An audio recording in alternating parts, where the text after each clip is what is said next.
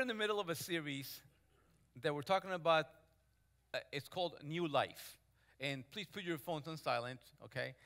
The world can do without you for the next 30 minutes. So the series is called New Life. And this morning's topic is a new communication. How to talk to God. If you don't have an outline, the ushers can give you one at this time. It is 10:33. Give me about 30 minutes of your time. But this next 30 minutes may be, I'm like a good salesman right now, but the next 30 minutes may be the most important 30 minutes of your life. Yeah, I like that. You like that? Something happens when we pray. Algo pasa cuando comenzamos a orar. If there is something that the devil, el Señor lo reprenda, if there's something that the devil will fight tooth and nail to prevent you from doing, is to spend time in prayer. I am serious as a heart attack right now. Because something powerful happens when you bow your knees and you pray to God. It is one of those benefits that we have as believers, that when you come to Christ, Alfred, you are given free access to the presence of God. Not by your own merits, but by the merit of what Jesus did on the cross by shedding every drop of his blood on your behalf. Sin, and we're going to talk about it in a little bit, sin has kept us away from the presence of God. And my friends, all of you have sinned. And the Bible says that all of you have fallen short of the glory of God. Ni uno aquí se me pasa. No one here says, I am good enough. But by the precious mercy of God, he gave his son to pay for our transgressions and our trespasses. And he said, Father, I will pay. And because he did that for us, now we have access to the throne of grace. But here's the thing. Most of us fail to realize that. And we don't pray. The devil, I don't know if this has happened to you, but the moment you start praying and the moment you take the time to, can somebody, Marquitos, do me a favor. Can you give me one of these chairs right here? Just and bring it up on stage. I don't know if has it ever happened to you that everything is fine, you're having a great time. Thank you, mijo. Thank you. We'll put it right here. You're having a great time, and there's something that's been aching you, and the whole day you've been thinking about, and you say, Pastor, when are you going to get to the notes on the outline? Give me 1 second. I want to get there. As my children would say, chill, okay? Relax. Chill, Dad. You've been thinking because there's something that's weighing down your heart, something that you know that the Holy Spirit has been telling you, hey, you need to bring this in prayer. Because let me tell you this. The Holy Spirit will remind you, Chris, that you need to pray about it. But he cannot force you to go and pray. The Holy Spirit will tell you, you need to pray for your children. And you know that you have to pray for your children. But he cannot force you to do that. And you say, okay, I have all the good intentions to go and pray. And the moment you do this, and let me know if this has happened to you. The moment you do this, and you say, I've all the day I've been thinking about this moment where I'm going to pray. And the moment you bow your knees and you pray, you start thinking about the oil change. You start thinking about the new series on Netflix that is going to come out, that has been sending you notifications for the last week, and it's not, you know what I'm talking about? And you start thinking, what am I going to do tomorrow? You may even start thinking about ministry things. But when you pray, there's a deluge of ideas and thoughts coming to your mind. Because the enemy knows that the moment you pray and you bow your knees, something is going to happen.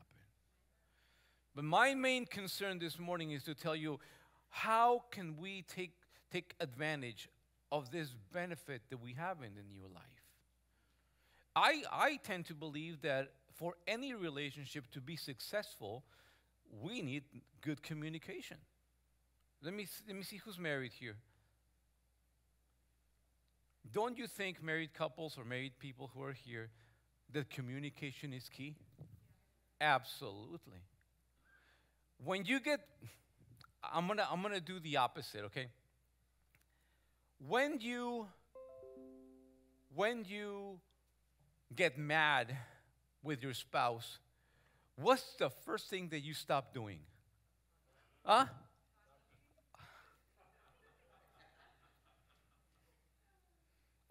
I need to pray for some of these couples this morning. When there is a break, when there is tension, we stop talking. Ooh. You know where I'm going with this, right? There's a disconnect. In order for any relationship to thrive and to flourish and to blossom, let's say between the two of you, if there's something that bugs you need to let her know. You say, yo soy bien macho, me aguanto. Bro, nah, I'm really macho, I can deal with it. Nah, you have to tell her, you know what, mija, this bugs me. We need to fix it. Prayer is communication with God. We will not thrive in our relationship with God if we don't pray. And you say, well, the disciples noticed that Jesus was a man of prayer. So much that in the main text of this morning's sermon, the disciples reach out to Jesus and they ask him, Jesus, can you please teach us how to pray? And the first thing you're going to fill in your outlines, we're going to talk about the person of prayer. Who is this person of prayer? The most perfect example of someone that prayed was Jesus. There is no other individual in the Bible that we can learn from about a life of prayer and the impact of a life of prayer like Jesus. It happened that while Jesus was praying in a certain place, Luke 11:1, he had finished. One of his disciples said to him, Lord, teach us to pray just as John also taught his disciples. Teach us how to pray. What that tells me is that prayer is a spiritual discipline that can be learned. It is encouraging because I can realize that there's some things that I can learn from the life of Jesus that I can incorporate into my life to have good communication with the Father. 52 times, 5:2 in the Gospels, we see a reference with Jesus and prayer. His life was so marked by the impact of prayer that the disciples took notice and said, there's something that he's doing that we need to learn from. You have that preacher, young preachers that you like. I was a young preacher at once. I was. And back then, Alex, I'm going to talk to you because you're a preacher. Back then, I had no YouTube. No Instagram. Now you can look at 1,000 preachers and pick and choose which one you like. Stephen Furtick, whatever, right? Back then, we had video cassettes. Some people are going like, what is that? Yeah, we had cassettes this big, okay? And I know that when I started preaching, one of my favorite preachers was Alberto Motesi. Because I was saved. He was here a few weeks ago, right? And I know that one day I stepped to preach, and I had my little Argentinian Mexican accent. And my brother said, Juan, you're not Argentinian. Stop talking like Motesi. But because I saw the impact that he had, I wanted to be like him. Don't look at me like you don't ever do this. And I know I'm talking about the preacher, but if you play soccer, you want to play like Ronaldo or like Messi, right? If whatever you do, you look for an example, someone that is doing their craft that you can learn from them. Jesus was the perfect example of someone that prayed. And the disciple says, Jesus, can you please teach us? Because we're seeing that you are doing something that is making a difference in the world. When he prayed for the sick, he prayed. When he healed them, it was backed up by a life of prayer. When he broke the bread and began to feed the 5,000, he prayed and he blessed them. When he calmed the storm in Galilee, the Bible says that he was probably underneath, but he was probably praying, oh, Lord, I know they're coming and they're going to wake me up. And he gets up and says, be still. The disciples knew that Jesus was a person of prayer. Now, if you're good at what you do and you love people the way you should, you're not going to keep it to yourself. And again, the best example of this is Jesus. Because right after they ask him, can you teach us how to pray? He gives them a pattern, which is the second point in your outline, which helps us outline what's the right way to pray. Because God wants us to grow in our life of prayer.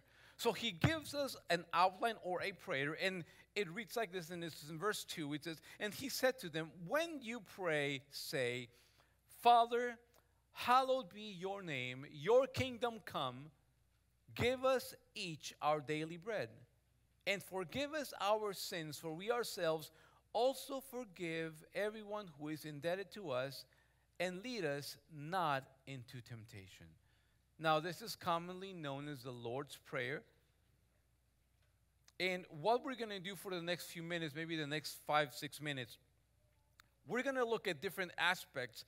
And please realize that for the sake of time, we cannot go into depth because we could literally spend an entire sermon series about the Lord's Prayer. It is so deep and so charged with so much powerful, but I will just do light brush strokes that we can take from and gather so we can learn what this pattern is. The first thing that I want you to fill out in your outlines is the recognition of our source. When you say, Father, Father, you don't go to any stranger and you call them Father, do you? No, you don't. When I'm going to say my children, right? When they say, Father, can you?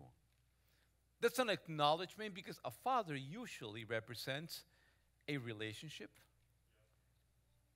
There's a level of trust.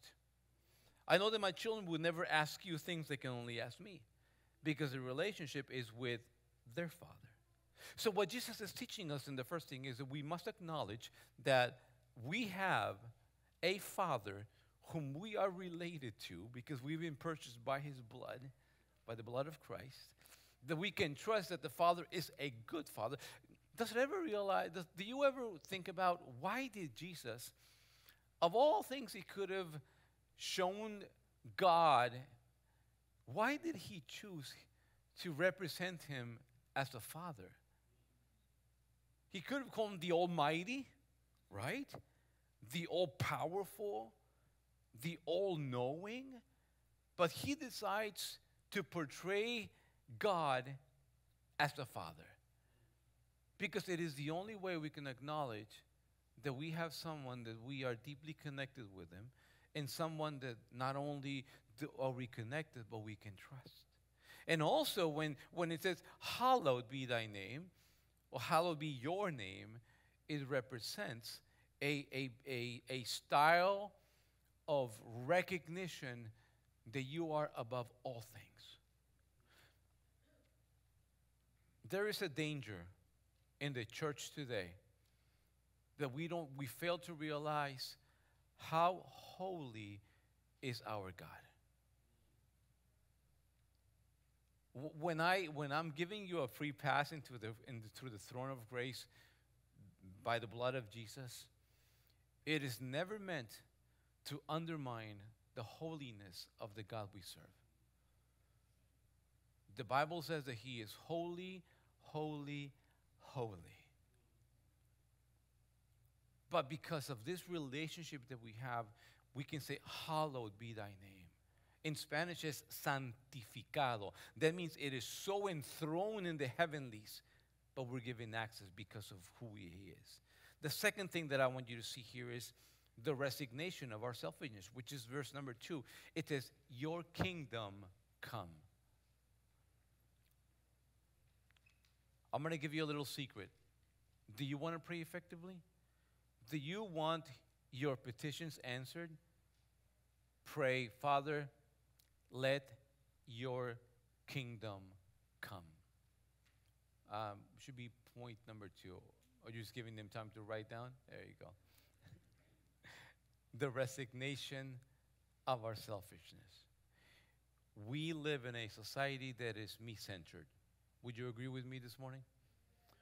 We live in a society that it is what's in it for me. Unfortunately, that's the way it is. And that it is so counterculture to the Lord's Prayer. Because the one thing that Jesus is outlining in the second point is that we should pray, your kingdom come.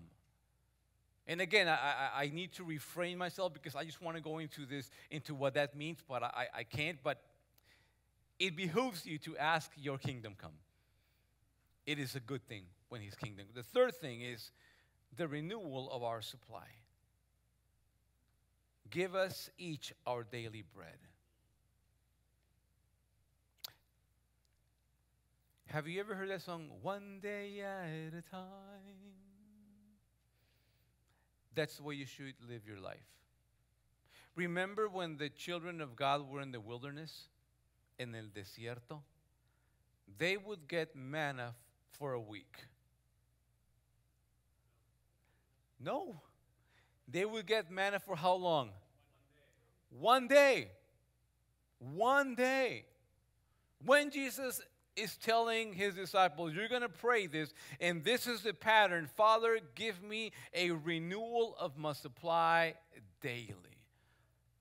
I mean, I tell you till I'm turning purple to have a devotional every single day.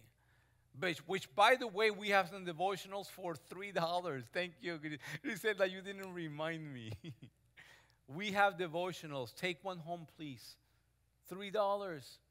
Because you need to feed yourself, Marquitos, every day with the Word of God. You know, when and this is kind of mean. I have a mean side to me as well. When I see somebody that is really flaquito, okay, really skinny, I go, man, that boy needs a couple of cheeseburgers. And my children tell me that is very mean for me to say. But why am I saying this? Because when you don't have that daily renewal, that daily supply of the Word of God in your life, you are going to be malnourished. You're going to be sick. You are going to be weak. The fourth thing that we see here is the repentance of our sins. So we're praying, Father, hallowed be thy name. Your kingdom come, right? Thy will be done. Give us each our daily bread. And number 4 says, and forgive us our sins. Every moment of prayer should involve an intentional declaration that whatever I'm doing wrong, Father, forgive my sins. Because sometimes we sin and we may not even know it. And that's difficult to say, but sometimes we do things that dishonor God and we don't realize it. Say, Pastor, I haven't been drinking, I've been smoking. Can I tell you that sometimes not trusting God is sinful? Ouch. Can I tell you that sometimes doubting God dishonors Him? So we must ask, Father, forgive my sins. And even David said in Psalm 51, forgive those sins that are hidden from me. Because sometimes we'll do things that are hidden even from us. We need to ask for forgiveness. Number 5, the realization of our shortcoming. And it says, and lead us not into temptation. You know why we need to pray this? Because even the most powerful and most spiritual of us, Ricardo, can be weak at times. I have moments of weakness. You have moments of weakness. Hampton has moments of weakness. You think Ledesma has moments of weakness? We all do, brothers and sisters. We all do. That's why we pray, lead us not into temptation. Have you ever noticed that when you are trying to seek God more close, that when you are making an effort to walk closely to God, Adriana, have you noticed that temptation is just right there? Lead us not into temptation. But the crowning point of this prayer, although it's not found in Luke chapter 11, it is found in Matthew chapter 6, which is number 6, which is the rejoicing in our Savior. It says, it's Matthew 6:13, for yours is the kingdom and the power and the glory forever. Amen. So when you pray all these things, all this pattern, there's 5 different steps. The crowning point of this is yours is the kingdom and the power and the glory forever. Amen. So we have the person of prayer, we have the pattern of prayer, and just in case the disciples didn't get it, because sometimes they didn't have their coffee, sometimes they had a difficult day at work, sometimes they wouldn't get all the concepts that Jesus was teaching them, just in case Jesus gives them, number 3, a parable. Because sometimes you'll forget the sermon and the outline that I'm giving you, but you will not forget the stories, right? Have you ever noticed that? That sometimes you ask your children, what did Pastor JC talk about? Oh, I don't know, but I know he talked about his children. I know he talked about his wife, because we're good at perhaps forgetting the little details, but we don't forget stories. Jesus knew that. So he gives them a parable that kind of nails down the whole concept of prayer. Let me read to you Luke 11, verses 5 through 8. Then he said to them, suppose one of you has a friend, and this story has to do with prayer, and goes to him at midnight and says to him, friend, lend me 3 loaves, for a friend of mine has come to me from a journey, and I have nothing to set before him. And from inside he answers and says, do not bother me. The door's already been shut, and my children and I are in bed. I cannot get up and give you anything. I tell you, even though he will not get up and give him anything because he is his friend, I don't think he was his best friend, but anyway. Yet because of his persistence, he will get up and give him as much as he needs. We have 2 dilemmas in this parable. The number one, is you're going to fill this out in your outline. The one thing we have is a dilemma. What to do. Because if you were going to pray about something, if you were this man, would you go out into your friend's house? Let's assume that I went to your house, Alex, in the middle of the night and said, Alex, I need some Wonder Bread. I ran out. A lot of us will not, because we want to refrain ourselves from upsetting anyone. So we have a dilemma. Am I going to bother someone in the middle of the night? Right? And Jesus is trying to teach them a principle about prayer. Am I not going to be bold because I have a need? Am I going to just be quiet and remain passive?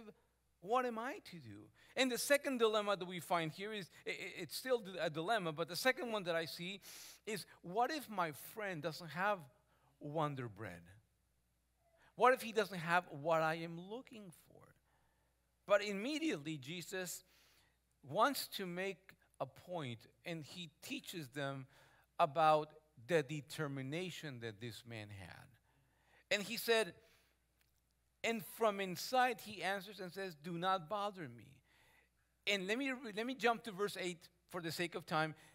And it says, I tell you, even though he will not get up and give him anything because he is his friend, yet because of his persistence, he will get up and give him as much as he needs. Now, there's different ways that you can knock on someone's door.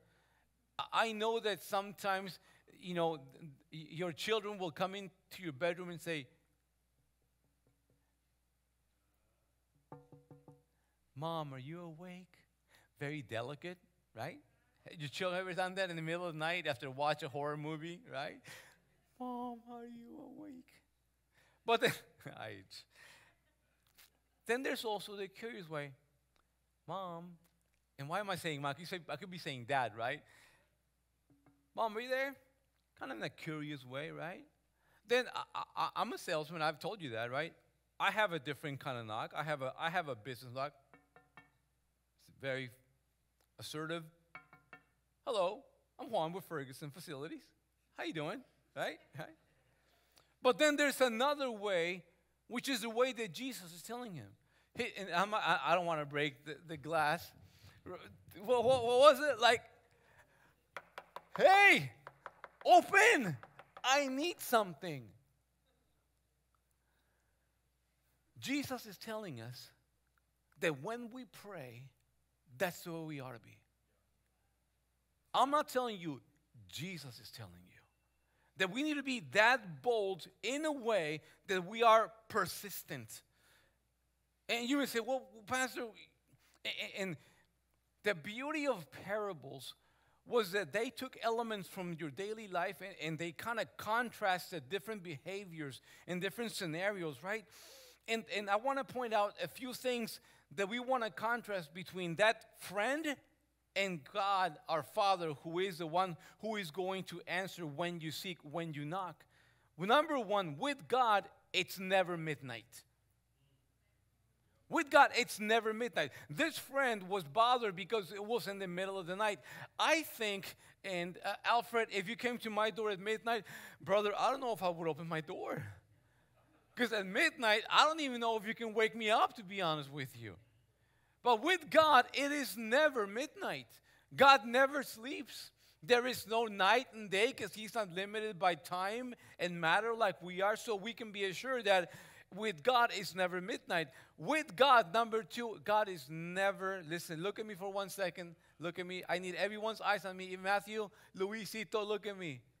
God is never bothered when we come to Him. Can I have one amen? Amen. You will never bother God, Isaac, when you come to Him. I know that sometimes you want to talk to me and you say, Dad, I don't want to bother you. Yeah, because you can bother me sometimes. Straight up, bro. Bruh. Straight up, bro. The kids, that's what the kids say now, parents. If you haven't been called bruh, you will eventually, okay? But God is never bothered when you approach Him. And I need you to have that confidence. You will never bother God because He wants to. In fact, in Matthew 7:7, it's not in your outlines, write it down. Matthew 7:7, Jesus told them, keep on asking and you will receive what you ask for. Keep on seeking and you will find. Keep on knocking and the door will be open to you. Keep knocking. Number 3, God never, ever, ever will run out of resources. In fact, you will run out of needs for that God can provide for. Does that make sense? There's no limit, Richie, to what God can do. When you ask something from God, say, God, that's impossible to you. He laughs at you. Because there's no impossible to Him. He is the God of unlimited resources. Whatever you can. In Ephesians chapter 5, it says that He can do much more than we can even think or understand by the power that works in us. And I'm kind of translating in my brain because I know this verse is in Spanish. But He is so unlimited in His resources. He is unlimited. Number 4, God is never taken by surprise. Never. Never. You say, I'm going to approach God and I'm ashamed of this, or I need this and it's too big. He already knew when you were coming. He knows. He knows. God sees every one of your steps. Number 5, God gives us with pure motives. This friend got up not because he was, oh yeah, I'm going to help you, I'm going to give you bread. No, the Bible says, Jesus, he got up because he was just annoying. I'm putting it in 2023 paraphrasing. He said, enough, I'm done. Look, go. Go. Not God. God is not going to just cast you away. His motives are pure because he sees our need. Amen. We have the person, we have the pattern, we have a parable to nail down what Jesus was trying to teach us, but we have a progression of prayer. Luke 11:9, verse through 10. Seek, I say to you, ask and it will be given to you. Seek and you will find. Knock and it will be open to you. For everyone who asks receives. I want you to say everyone out loud. One, two, three. Everyone who asks receives. Is there something that you need to ask God for? James says that you haven't received because you don't know how to ask. Just saying.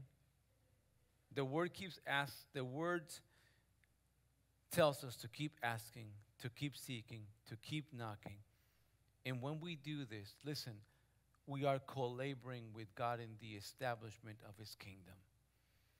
You know that God is in heaven. We are on earth. So what God is wanting to do, he needs to do it through every one of us in this church. Let me tell you, it's in your outlines. To stop asking, to stop seeking, and to stop calling is to stop changing and growing. And let me finish up this morning. I told you it was not going to take that long. To seal the deal when it comes to this new confidence, to this new communication with God, we need to realize the promise of prayer.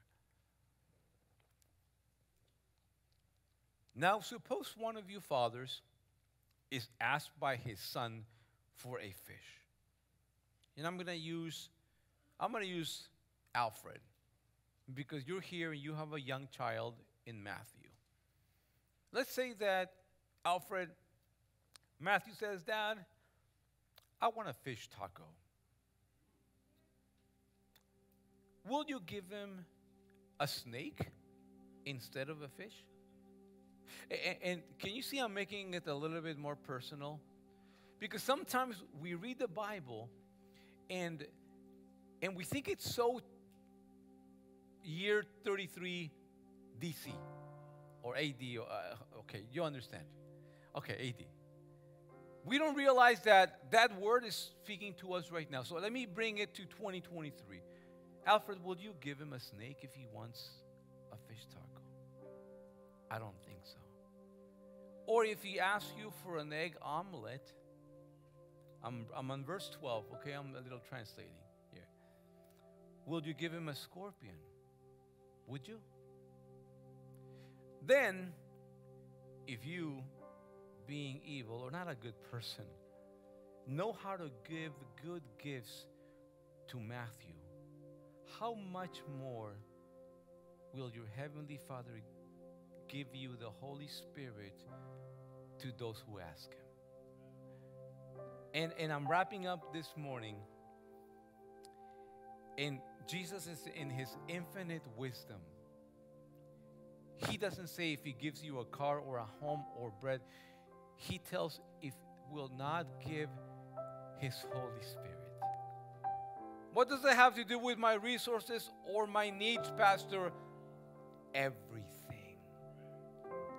Because the Holy Spirit will lead you into all truth and righteousness. The Holy Spirit will lead you into that which is good for you. Why do I need that, Pastor? Because sometimes you yourself don't know what's good for you.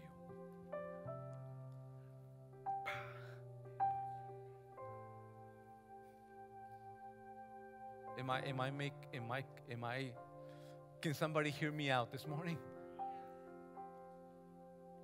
Ricardo, there's been times in your life, brother, when there's things that you think they're good and they're not good for you. Aunque no digas amén. We've gotten into messes, my children.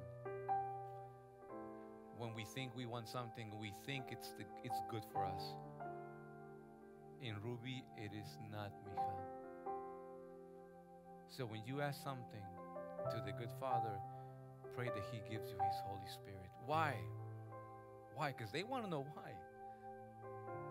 Because the Holy Spirit will teach you what's good for you. And then that pattern kind of falls into place. Let your kingdom come, let thy will be done. As it is in heaven, let it be on earth. This new benefit of this new life, we need to take advantage of it, church. In a few weeks, I'm going to be sharing with the whole church in all 3 services. And I'm going to tell you what I'm going to talk about. I'm going to talk about, I'm going to do 3 sermons in one day. I'm going to talk about families living around the holy hill.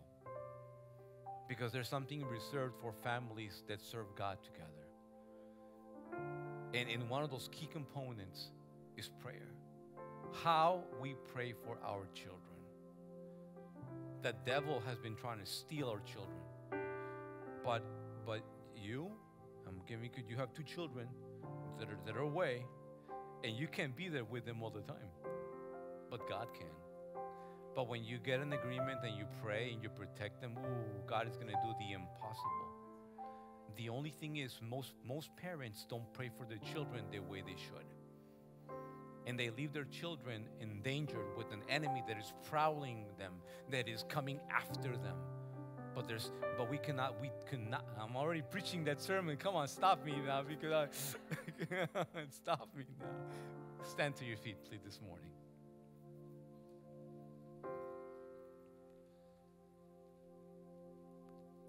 Ruth Graham. Anybody heard about Billy Graham? Great man of God.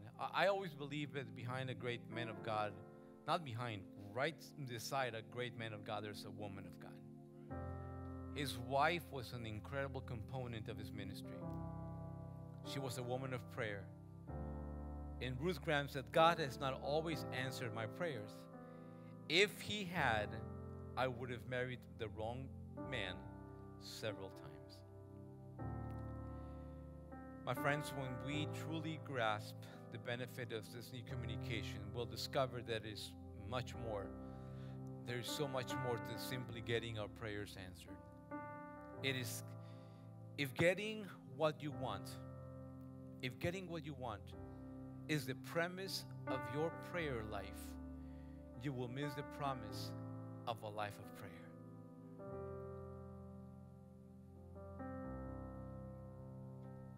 Close your eyes with me, please.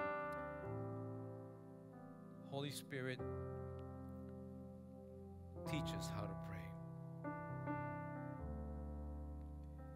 Help me prioritize those precious moments in the course of my day to ask for your guidance.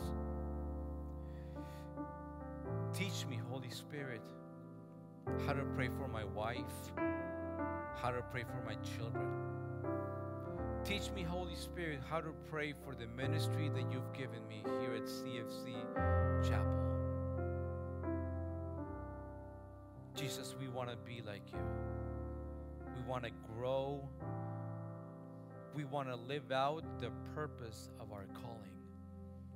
But we know that it will only happen as we engage in this new communication with you through prayer.